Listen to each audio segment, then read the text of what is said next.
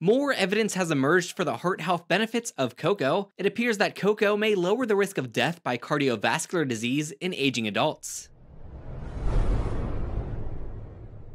Cocoa, chocolate's main ingredient, is rich in flavanols such as epicatechin, which are known for their beneficial qualities, including a possible link to heart health.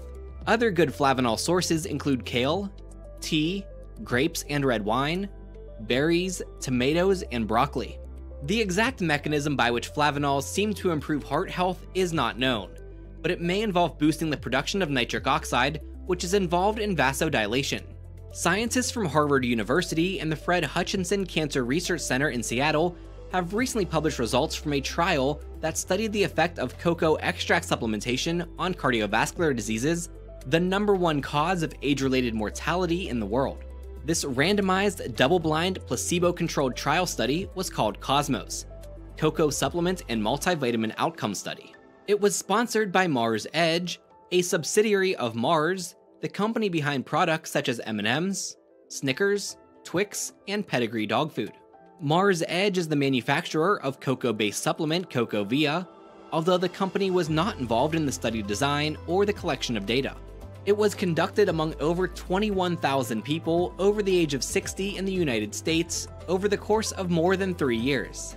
The participants, who had to be free of major heart diseases and cancer at baseline, were randomly assigned to take either a cocoa extract supplement with 500 milligrams of flavanols, including 80 milligrams of epicatechin per dose, or placebo.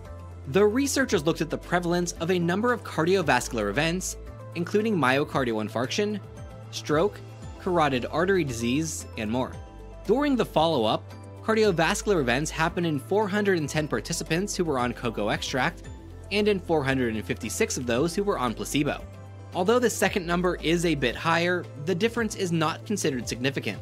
However, participants who took the supplement had a 27% reduced risk of cardiovascular death. This interesting finding means that cocoa extract might reduce the severity of cardiovascular events rather than their occurrence. One of the secondary endpoints was the prevalence of cancer, which was unaffected by the treatment. The researchers controlled for various potentially relevant factors, such as age, sex, education, smoking status, diabetes status, cardiovascular health, and of course, chocolate consumption, since it could affect dosage. No serious adverse effects were observed, although people who were taking the supplement were 6% more likely to self-report nausea. On the other hand, the cocoa group reported 5% fewer flu-like symptoms and 15% fewer migraines, which is quite substantial. While cocoa extract has been shown to be good for cardiovascular health, this is not an excuse to eat a lot of chocolate. In dark chocolate, the best source of non-fat cocoa solids apart from cocoa powder, flavanol contents can vary widely, and this data is not on the wrapper.